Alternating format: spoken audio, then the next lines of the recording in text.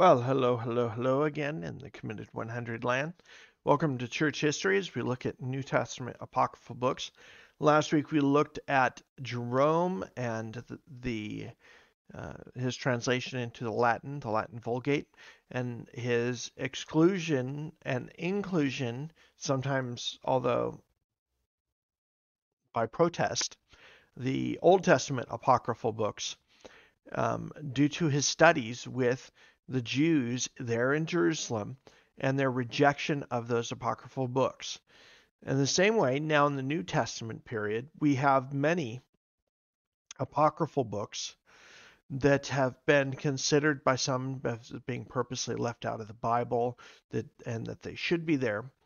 And we're going to look at a list of these, an examination of some of them, of why they were not included, as well as take a small journey into what are the 27 New Testament books that we have today, the ones that are included in our Bibles. Why do we not have, for instance, the Gospel of Thomas or the Gospel of Mary in our New Testaments? With that, let's dive right in. So, what are some of the books that are considered New Testament apocryphal writings? Some of them are called the Gospel of Thomas, the Prayer of Paul, the Secret Book of James, the Gospel of Truth, Gospel of Philip, Origin of the World, the Exegesis of the Soul, Sophia of Jesus Christ, the Gospel of Mary, the Gospel of Judas, and some 50 other more. Most of these not being found or resurrected again until the last 200 years, in which some of the archaeology that has gone on has found some of these rather obscure, quote unquote, writings which claim to be scripture. The first one I want to look at today is the Gospel of Judas. This came out recently. There's been several books and translations of the Greek texts in which float around in the Gospel of Judas. It's called the secret account of the revelation that Jesus spoke in conversation with Judas Iscariot. So supposedly this particular gospel is Judas's side of the story. Now, I don't know how Judas would have had the time between the betrayal of Jesus to his murdering himself by hanging, his suicide, to write said gospel. We do not see any evidence of this particular quote-unquote gospel before the 5th or 6th century, at least. That's pretty generous dating for the documents that have been found. We don't see any copies as being accepted anywhere else in churches east or west of the Gospel of Judas. In key passages, Jesus tells Judas, "You will exceed all of them," speaking of the disciples, "for you will sacrifice the man that clothes me." In other words, we have to remember that Judas was the secretary, the treasurer of the group, and he held the purse strings. And then in order for Jesus to have money for certain items, that he would have had to deal with Judas in the purchasing of hotel rooms or clothing or necessities for the ministry. In the same way, the Gospel of Judas apparently also records that Jesus had secret little meetings with Judas. "Step away from the others, and I shall tell you the mysteries of the kingdom. Look, you have been told everything." Oh, so Judas, knew everything about the kingdom. Okay. "Lift up your eyes and look at the cloud and the light within it and the stars surrounding it. The star that leads the way is your star." So here we start to see the Gospel of Judas having a lot of mysticism. This, I believe, is an influence of Kabbalah in the early aspects of the early centuries of the church. There are some Gnostic or dualistic tendencies within the Gospel of Judas that lift up your eyes and look at the cloud and the light within it. Well, does clouds Do the clouds that I'm looking at now, right now outside my window, have light in and of themselves? No, because of the moisture content in them, they reflect some of the light that comes from either the stars or the sun. The star that leads the way is your star. Where else in Scripture do we ever read of astronomy in the sense that we have our own stars? The only astronomy I know of is God created the heavens and the earth and the stars, and He knows them by name, but only He knows the name. Where else does He tell Abraham, Isaac, or Jacob, or any of the other disciples to look at a particular star and that it's theirs? What's funny is that Irenaeus, in 130, he lived 130 to 202, actually mentions this particular quote unquote gospel in his writings against all the heresies that were going on in his day. Others again declared that Cain derived his being from the power above and acknowledged that Esau, Korah, the Sodomites, and all such persons are related to themselves. On this account, they add that they have been assailed by the Creator, yet no one of them has suffered injury, for Sophia was in the habit of carrying off that which belonged to her was from them to herself. Speaking of that gospel of Sophia of Jesus Christ, becoming one of the early cults of the church. They declare that Judas the traitor was thoroughly acquainted with these things, speaking of these secret teachings that Sophia and others were privileged to, and that he alone, knowing the truth as no others did, accomplished the mystery of the betrayal. By him all things, both earthly and heavenly, were thus thrown into confusion. They produce a fictitious history of this kind, which they style in the Gospel of Judas. So here Irenaeus, living just that first century past the apostles, and yet he clearly saying that this gospel in which is being projected as Judas's, as being heresy, as being absolute nonsense, in which we see, if you're to read, there's copies of it available for free online, translations of this Gospel of Judas, in which you see its very nature as being not in the same style as the Gospels, but of propping up as Judas as being some sort of demigod or some sort of hero in the story. We come once again to the Gospel of Mary. Peter answered and spoke concerning these same things. He questioned them about the Savior. Did he really speak privately with a woman and not openly to us? Are we to turn about and all listen to her? Did he prefer her to us? So in other words, supposedly in the Gospel of Mary is pitting Mary and Peter against each other about who is leading the church in Jerusalem, which we know is really James and not Peter. But once again, the Gospel of Mary has that wrong. Then Mary wept and said to Peter, "My brother Peter, what do you think? Do you think that I have thought this up myself in my heart, or that am I lying about the Savior?" Levi answered and said to Peter, "Peter, you have always been hot-tempered. Now I see you are contending against a woman like the adversaries. But if the Savior made her worthy, who are you indeed to reject her? Surely the Savior knows her very well. That is why he loved her more than us. Rather, let us be ashamed and put on the perfect man, and separate as he commanded us and preach the gospel, not laying down any other rule or other law beyond what the Savior said." And when they had heard this, they began to go forth and proclaim and to preach. To preach what? That Mary's the head of the church. Apparently, from the Gospel of Mary. And yet, in the recording in Acts, what is it that they preached? Christ and Him crucified. Not that Mary was the leadership of the church.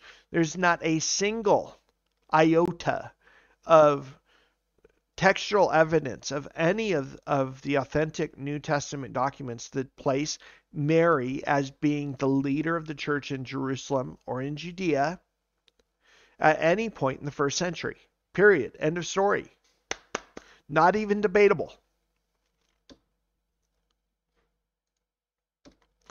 He continues, and when it said this, the soul went away rejoicing greatly.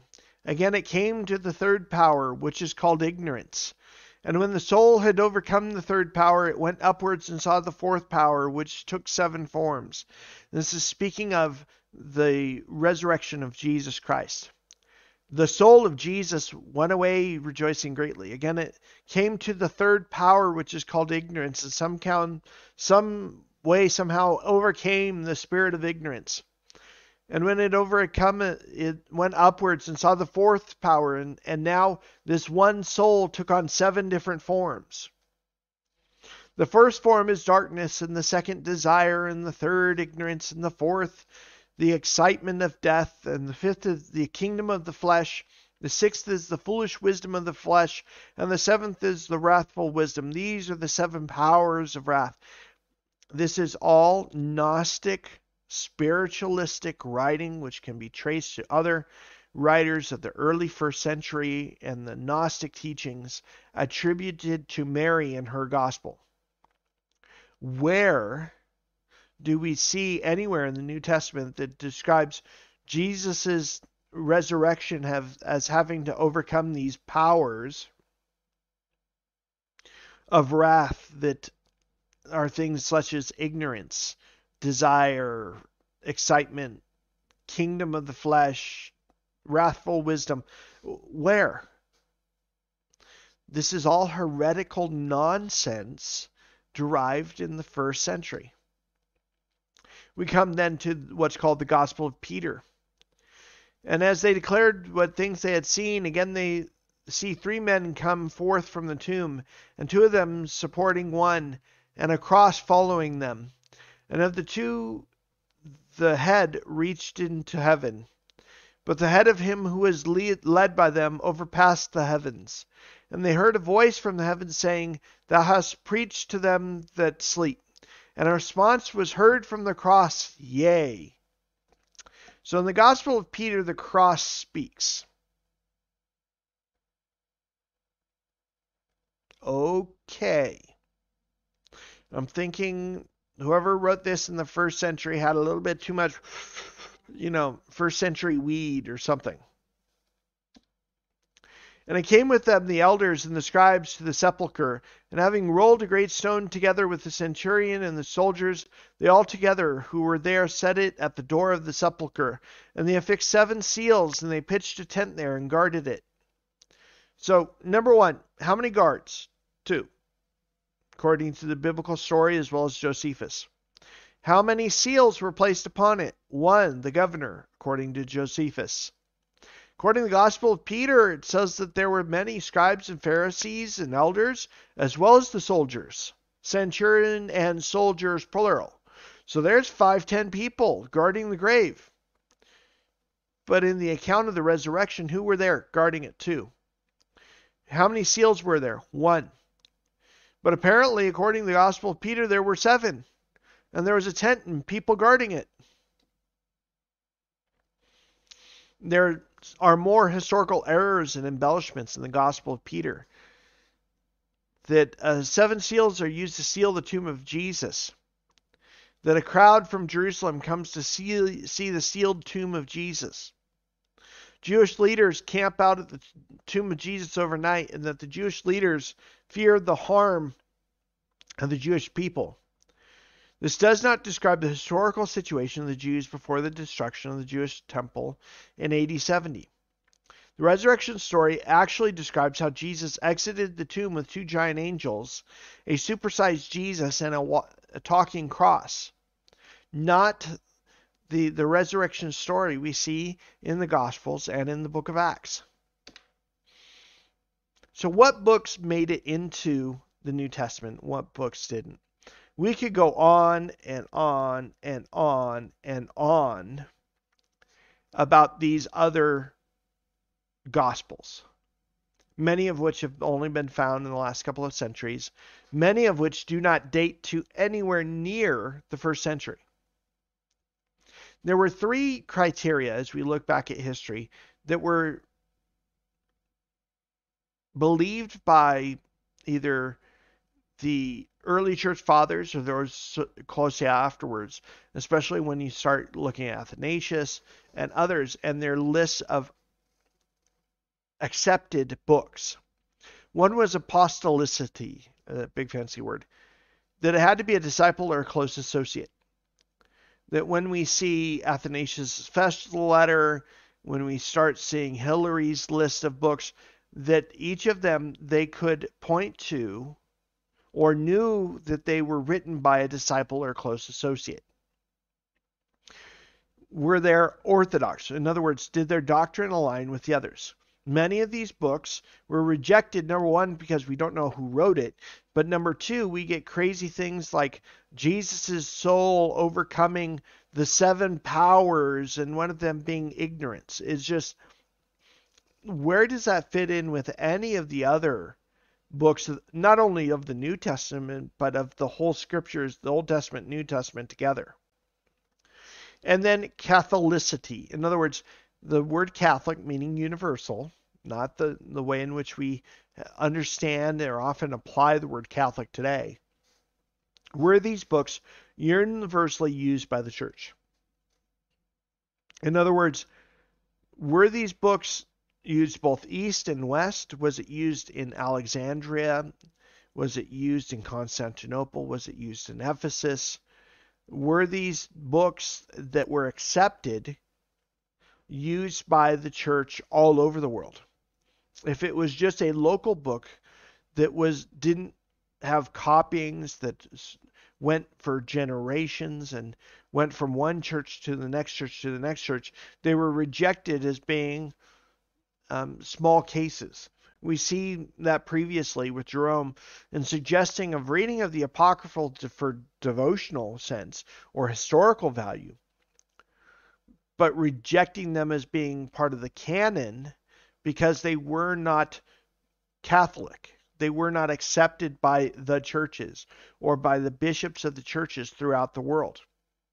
These are three of the main criteria, which then once we get to the Council of Trent, were used to receive the books. But even before the Council of Trent in the 1530s, we had already seen within the first, second, and third centuries canon list in which all held to apostolicity, orthodoxy, and Catholicity of these books. There are very few books that still to this day are under question of any of these three particular topics, one being the book of James, the letters of, especially the second and third letter of John, and the book of Revelation, are the ones that are predominantly challenged as to their apostolicity or Catholicity, but not their orthodoxy. We see some arguments, especially for the book against the book of Revelation in the early centuries, but that it continued to be a source of doctrine and faith for many of the early church fathers, who unanimously said that it was John that had written it. In the same way, many of the early church fathers believed that James had written the book of James and that John had written his two epistles, not a second John. These criteria we also must use and look at when we accept and believe the things that are written in the 27 New Testament books that we have today are writings for the church, the word of the Lord to the church. Not the Gospel of Judas or the Gospel of Mary, or the Gospel of Thomas, but the 27 New Testament books that we have today. My hope and prayer is that this gives you insight as to the nature of our New Testament. We've looked at the process of translation. We've looked at the process of inclusion in the canon.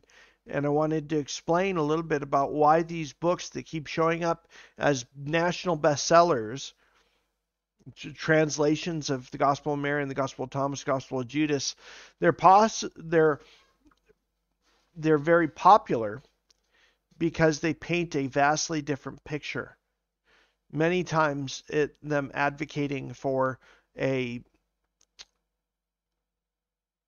black Jesus, or advocating for a human Jesus, or advocating for a communist or socialist Jesus.